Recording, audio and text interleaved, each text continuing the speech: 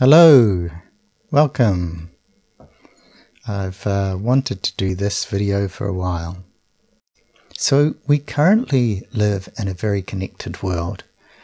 Like with YouTube, we have people here from Aotearoa, New Zealand, the United States, the UK, Australia, Japan, France, Germany, Europe, China, India and elsewhere. We can speak directly to one another, and being universal is our reality. We have to acknowledge this universality. I think dialogue is relatively easy, and while there are cultural differences, there is a shared space for dialogue, probably more so than any time in recorded history, and likely we're more culturally homogeneous. I have done a lot of vlogs on Christian writers, but now I want to venture into Hinduism, Vedanta, the spiritual traditions of Bharat or India. However you want to refer to it, I'll use the term Vedanta from now on. This has a personal connection for me. I grew up in a secular household. Both my parents grew up in Anglican households, but our family had moved away from the wider family. We didn't attend church, and I didn't even know people that were strongly religious. Even now I don't know that many. Although there are 2 operating churches in this town, they are hardly flourishing. Growing up, I wasn't drawn to Christianity, although Tolkien's fiction had a strong influence on me. It was really Vedanta that was first real to me, and it was through that any appreciation of Christian spirituality was born in me.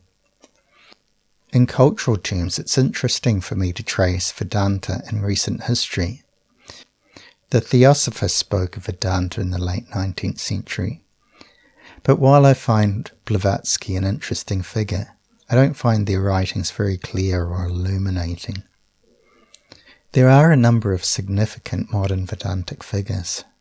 Ramana Maharshi, Sri Ramakrishna and Swami Vivekananda, Paramahansa Yogananda, Sri Aurobindo and Prabhupada. The English writer Arthur Osborne wrote a number of books on Ramana Maharshi, as well as one on Shirdi Sai Baba, and Paul Brunton claimed Ramana Maharshi was his guru in his pretty popular book, A Search in Secret India. Sri Ramakrishna came figuratively to the West through his key devotee Swami Vivekananda, who attended the First World Parliament of Religions in Chicago in 1893. And the story of his going there is an interesting one, as he represented India there. But he came with no formal accreditation, as was required, and hadn't realized he needed it.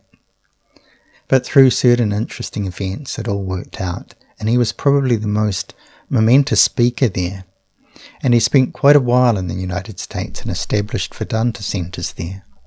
Vivekananda, interestingly, emphasized how there is truth in all religions, and used the quote from the Bhagavad Gita: "As different streams having their sources in different places, all mingle their waters in the sea, so, O Lord, the different paths which men take through different tendencies, various though they appear, crooked or straight, all lead to Thee." Not that long afterwards, in 1920, Paramahansa Yogananda came to the United States, and for the most part lived there for the rest of his life, establishing the Self-Realization Fellowship. He, like Vivekananda, arrived with little money and no contacts. Yogananda wrote the hugely influential book, Autobiography of a Yogi. His tradition, the teachings through the line of his guru, was called Kriya Yoga. Yogananda has made his place in popular culture. His line of gurus were included in the figures on the Beatles' classic Sgt. Pepper's Lonely Hearts Club Band. Interestingly, my family has a nice tie with this album that dates back earlier than Vivekananda's visit to the United States back in 1856. Pablo Fanke, who was featured in the song Being for the Benefit of Mr. Kite, toured New Zealand, and my great grand-uncle organised a visit to this area where I live in Kapiti. George Harrison, who was responsible for Yogananda appearing on the Beatles cover, used to have piles of the copy of the autobiography of a yogi and would give them away to his friends and acquaintances.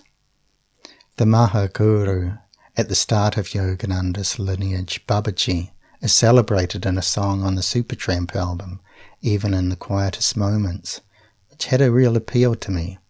The brother of one of my school friends had a copy of this album. I think George Harrison's song Dear One is about Yogananda.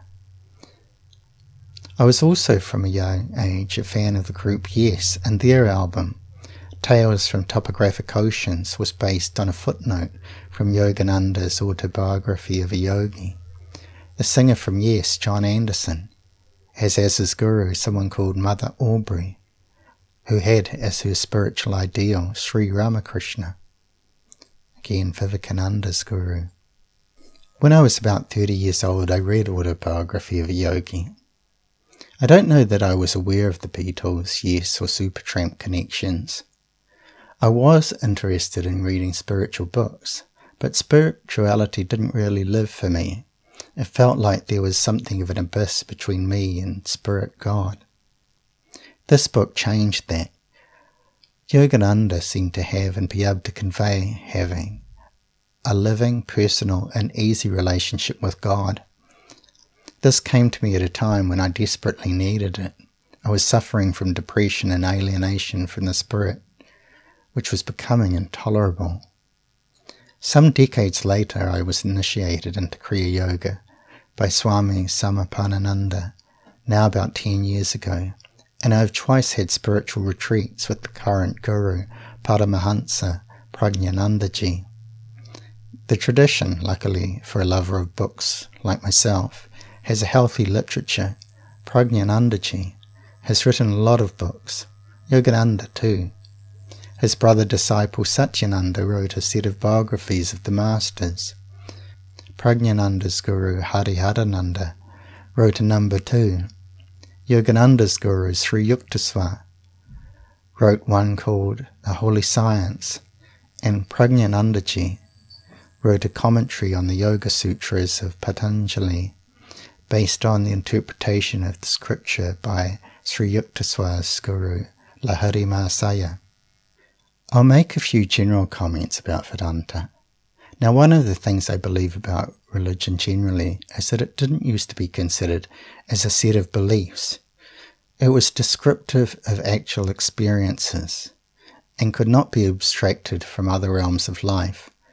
Really, only since modern times, especially from the end of the Middle Ages, the concept of the secular has opened up, and we've come to conceive of religion as a set of beliefs, as something that could be abstracted from other realms of life. I'll now outline some key Vedantic concepts and practices, which I think really are reflected in most religions.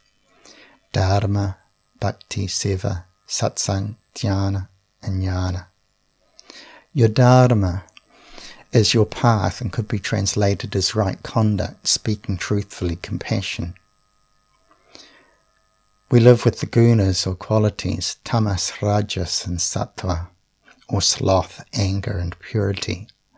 The first two are negative qualities, but even the last must eventually be transcended. Bhakti is devotion, prayer, and devotional singing. Seva is service to others, particularly the poor.